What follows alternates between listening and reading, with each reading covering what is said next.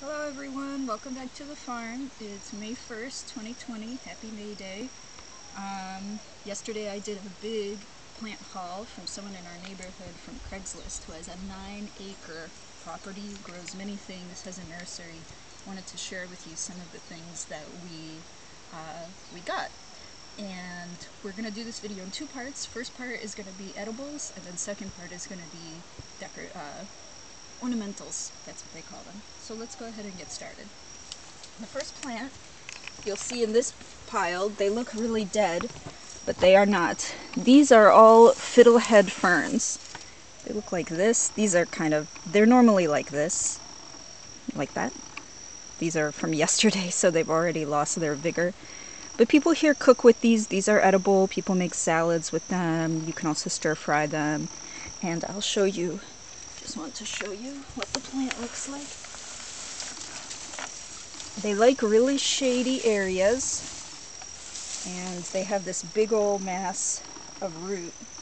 And I think you can just kind of set them in a shady area and cover it with some brush, and it should basically go to town. The person that I bought it from said put them somewhere in the back where they can really spread out, because you know, you're only going to get a little shoot per plant, and so you want to have a lot of them and they'll spread.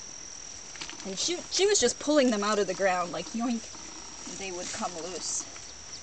So even there's smaller ones in here, and she said it should regrow from these. I put them in water because they got a little hot in the sun yesterday. I don't know if that's a good plan. I'm going to plant them later today probably. Next plant, this is a macadamia. Macadamia nuts, you know, they grow them a lot in Hawaii, but they're not, it's like a cash crop kind of situation. I didn't know that they look like holly, but apparently they do. It's all very sharp, and she had it in this really tall pot. She said the hole for it should be at least, you know, up to here, so you can get the whole thing in there. So that's macadamia. We have some decoratives around here. This one, this is mamaki. For Hawaii people, you might be familiar with it. For those of you not familiar, this is a native Hawaiian plant. It produces white berries that you can eat that sort of look like white raspberries. They don't really have much flavor, but hey, it's food. And the other main reason why you might have seen them is because people make tea with the leaves, a really nice tea. And the main way I identify it is because it has this red stem, and the veins on the leaves, it has these dominant red veins on the leaves. Mamaki! I've tried to grow this from seed. As far as I can tell, it hasn't come up. What do we have here? Mulberry. I didn't even know mulberries grew in Hawaii. So she did a cutting, and it put out a leaf from this branch and a shoot from the bottom. She said these are giant mulberries. If you want to look at the leaf.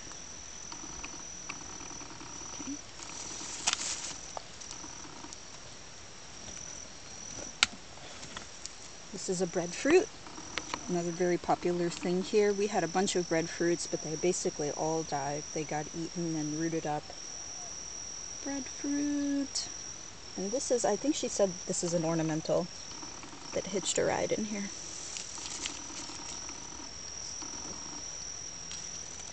Jasmine.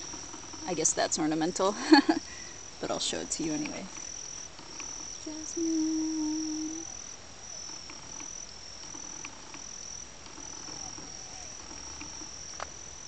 Okay.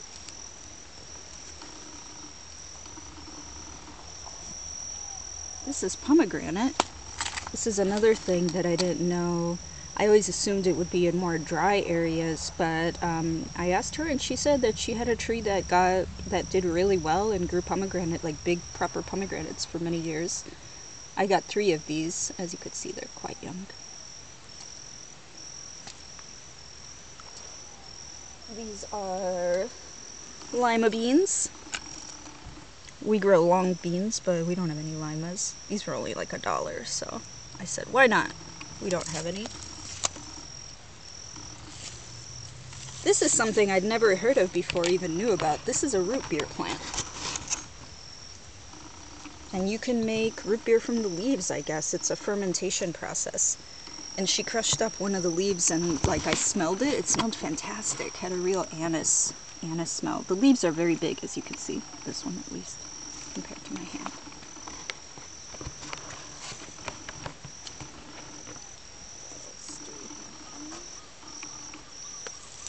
This is, oh, ice cream bean. This makes a really large bean pod, like maybe this big. And it has like these fuzzy white beans in it that are supposed to taste like ice cream. I don't know if they taste like ice cream, but they are good. I've had them once or twice. Ice cream bean. Next thing we have, this is a cutting that she gave me for free. And this is kava. Again, some people know about kava, it's a drink and it's a medicinal plant. You make a drink, I believe, from the root. It's quite popular around here and popular in many Pacific areas. We have a few sproutlings of it, but apparently you can grow it from cutting. And so what she said was, you want to have around 1, 2, 3, 4, 5, approximately 5 nodes. Each of the nodes should put something out. She cut below the bottom one and right above the top one. And she said, you know, make sure you remember which side is the bottom. And she said these can be stuck directly into the soil, and of course strip the leaves from them so that it's not putting energy into leaf production while it's trying to root. So yeah, we have a whole bunch. We can, you know, separate this out more. She just did these for me so that I would see. So I think that's it for this area. Let's go to our next area. Okay. So this is giant lilikoi. I don't know if you're familiar with, lilikoi is what they call passion fruit around here. There are many varieties of passion fruit actually, and giant lilikois can get up to like this big.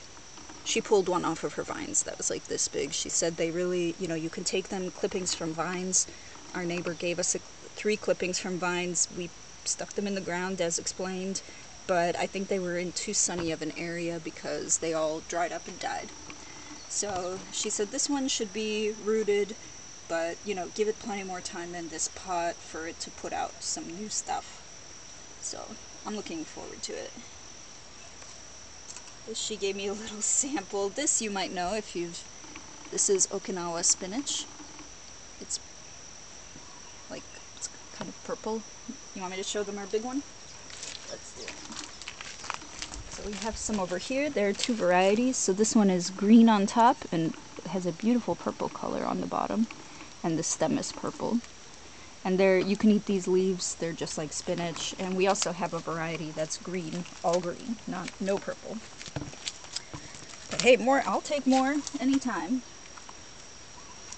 This is Malabar chestnut, which does produce, it does really well around here. We already have some trees of this that are maybe like 3-4 feet. People also, these little ones, they braid them and they like make bonsai. I don't know, she said you could have these. She just gave these to me for free. I don't know, maybe they'll turn into real trees. I mean, I want to eat the chestnuts more than I want bonsai.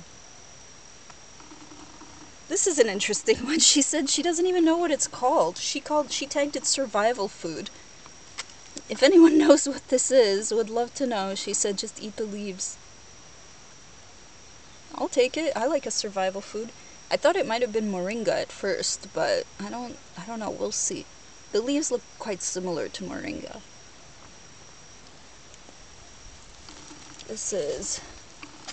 She gave this to me for free.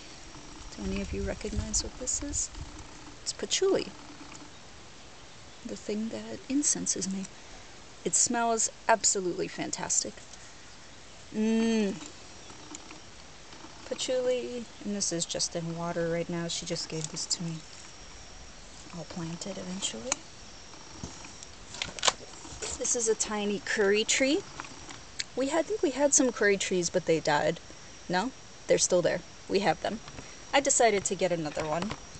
I don't know if it's related to star fruit or bilimbi, but it's certainly, these leaves look quite similar. But the curry, you know, this is it. This is where curry comes from. This is loquat. I've had loquats before in California, but I haven't come across them here. They're interesting. The leaves are fuzzy. If you want to see, real fuzzy. Loquat. This is an arabica. No, this is a rheedia. R-H-E-E-D-I-A. I'd never even heard of this. I think she said it might be, I don't want to say, I don't remember. Needs to get cleaned up though. It has some growth on these, as you can see. We'd probably want to wash it down. That's spelled R-H-E-E-D-I-A.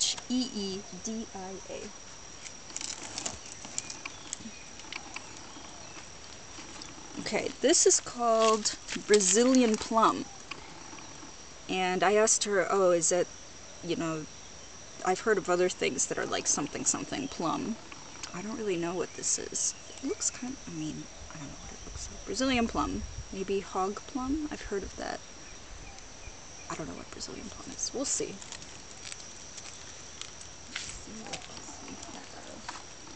This is another pomegranate. And she gave me this. I think this is an ornamental. She just stuck it in there. I believe this is a coffee. Yeah. So we've had some success with coffee, and this lady grows, she said that she drinks a cup of coffee every day and she produces from her own plants. And that's kind of the dream. So I told her our coffees haven't been doing that well. She said, oh, well, do you have arabica? And I'm like, I don't know. I think we do, but I decided to get one from her anyway, because if her plants are doing well, maybe this will be the one. What is this? This is star apple, and I believe we already have some star apple, right? But this is, look at this big friend. You wanna look? Star apple. Pretty popular around here. She had mountain apple as well, but we have a number of those, so I was like, no, it's okay, we don't need that. And then the last friend is another type of lilikoi, and this is Jamaican lilikoi, which I believe I've had them before. They're really good. They're different from other kinds of passion fruit. They have kind of a soft exterior that I believe is fuzzy. So she said she has like major lilikoi to the point where she was selling 5-gallon buckets of them. They took over all her trees. She like had to go up into like her canopy and chop down all these plants, and they're still coming back. She had lilikoi with like base trunks like this big. And she said the main thing is that they really want to climb high. And she's like, pick a tree that you want it to go up on, and then let it do that. She called it the host tree. We have ours growing along some of our fences, but they're like, you know, about here. And she said she also had them along her fences, and they never produced very well. And until she let them go up on host trees to go really high up, and then they produced. So this one's already quite long. Lilikoi, all lilikois are vine. So we'll see what we can do. Anyway, I'll list all of these plants in the description, and then I think that's it for what we got in terms of edibles from her. And I think we can probably stop it right here, and then the next video we'll do ornamentals. Thanks so much.